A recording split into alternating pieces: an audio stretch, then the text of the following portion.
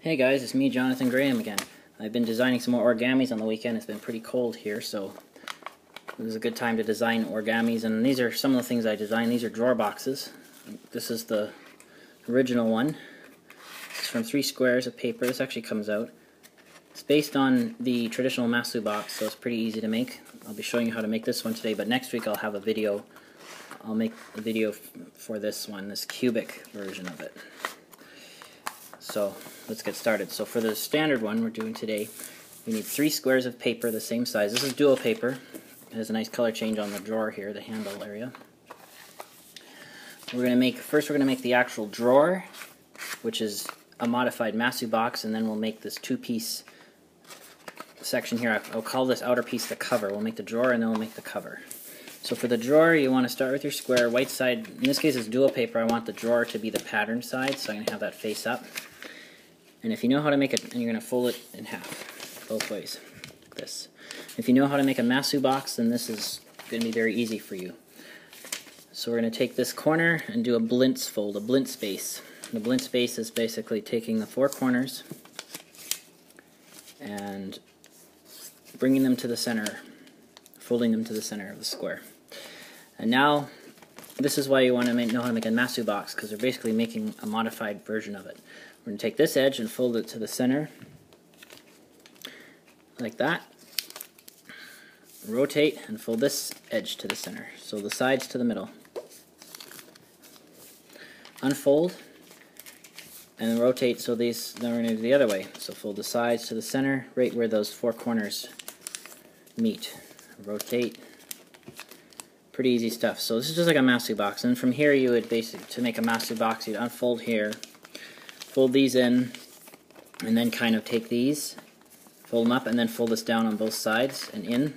But we're going to make the drawer, so we're going to do it a bit different. Now we're going to flip this, hold it like this, flip it over, hit this corner and fold it to the middle.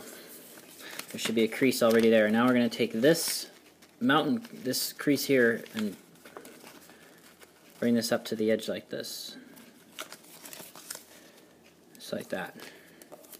And now we're going to take this corner, fold it up, bring this raw edge right down to this folded edge here.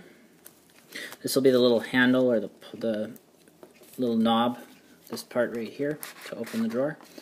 And this is very similar to the one I'm going to do next week, so the next one, the cubic version, is not much higher. And now we're going to take, you can see we have creases here and here on this blue section. We're going to fold this down in between those 2 creases. Just like that. This little knob, you can see it goes pretty much to there. Even if it doesn't quite go to the end, that's fine, but just close. And now this is just like a masu. We're going to now unfold this corner, and fold this up on the existing crease. Crease all the way through. Now we're going to take, there's a valley fold that should already be here, and you just go like this and fold this up like that. This is just like a masu box, and you're going to fold this down and inside. And same here. Here's our valley fold. From this side, it's a mountain fold, and you just fold it in, just like a masu box, and then fold this down inside itself. And there's the front of the drawer, right here. And now, just like on the masu box again, we're going to bring these, there should be creases here already, bring this in, and fold this down. Actual masu box, you essentially would kind of do that on all 4 sides. Are the same. But this one we modified the one side to make the handle of the drawer. So the drawer is now complete. And now for the cover, or the outer box here, that it slides in and out of, we're going to need 2 squares of paper. And again, it's very similar to the masu box again, because we're going to use the blint space. And this time, since I don't want to have any additional creases on the outside of the finished box, when we fold this, we can go diagonally or this way. I don't know where that came from on that paper there, but we'll just go like this. And we're only going to pinch right about the center. We'll unfold and then go the other way, and only pinch the middle. You can crease all the way through, but it's not necessary because you just have extra creases. Now we're going to blintz fold these corners to that middle point, just like the first part. And this will, there's 2 different types of modules that we're going to use for the cover, a top and a bottom. this one will be the top. So now we're going to fold this to the center again, just like on the masu box, on the drawer. On the drawer section that we made already. So this is it here. And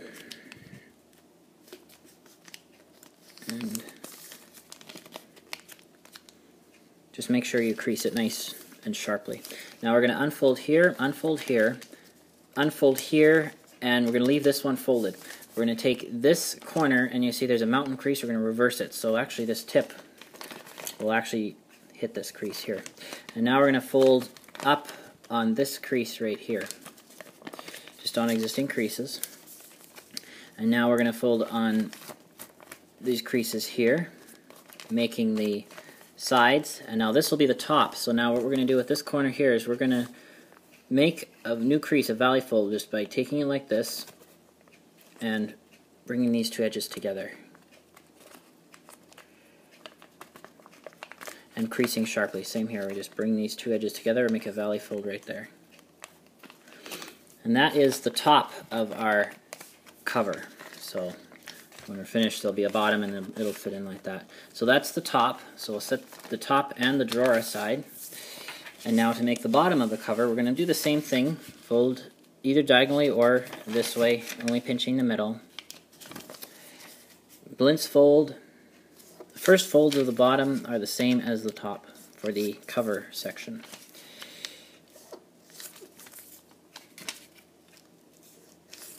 Okay. Fold to the center. Fold to the center. Make sure you do this nice and accurately. Do this well so that you have a nice box at the end. You'll get a nice box. Rotate. Fold to the center. This is the bottom of the cover. Now we're going to unfold again. Unfold this one. Leave this one folded like that. Again, we're going to fold this in on this crease, reversing that crease. It should hit this crease. And then on this crease here, we're going to fold this up, and this edge will hit this crease here, just like on the first one. Now we're going to fold the sides in again on the existing crease, just reinforce those creases. And now for the bottom, we're going to do something a bit different. We're going to take this crease here, we're going to make a valley fold that's diagonal, and we're going to, by bringing this crease here to this edge here. So folding this up, you can see how, and we're only creasing from this point to the edge. We're not creasing this side, just this side. You can see how this crease is lined up with that. Unfold that, same here. Fold this up, and you can see we have this crease here, but we're leaving this part here untouched. And this crease lines up with that. And now we're going to do the same on this side, kind of fold it up, and we can just take this, reverse these creases here. And that is the bottom of our cover. So now we're almost done. Now we just have to put it together. This is fairly easy to do. These are tabs. These will be tabs. These are pockets. So the bottom piece, the tabs on the bottom section will go into the pockets of the top section. And we're going to make sure that we're going to actually leave the top section unfolded on this side. We're not going to worry about this side right now. So just like this, we're going to take the bottom and tuck it in under this flap here. This side here will just sit like that. And then this is the bottom, this is the top, this is the pocket, this is the tab. Tab, pocket. Tuck the tab of the bottom piece into the pocket of the top piece. And now what we're going to do here is we're going to just fold this down on these creases, just fold that in. And we're going to kind of do an envelope lock here, like you might have seen on some other ones like the Matchbox or other ones. And then we're going to take this tab and tuck it into here. And you can go inside here, in there, and just push down on everything. And that is the cover. It's complete now. And so now we can take our box, our drawer, and this is the bottom. You can see these creases, these edges here. So I like to have this as the top. Looks nicer. And now it's a little bit snug, but we'll just gently insert the drawer into the cover into the outer cover, the outer box. And now open it up and you can put something inside. And so I hope you're able to make that. It wasn't that hard to make. And there, you could glue these together if you wanted, make a bunch of them and make a whole little organizer thing, or just use them individually as gift boxes or whatever. So I hope you're able to make that. It was pretty easy. And remember, next week I will be putting on a video. I'll be uploading a video for this one here, this cubic version. This one only needs 2 squares. This one used 3, but I hope you like that, and please rate, comment, and subscribe.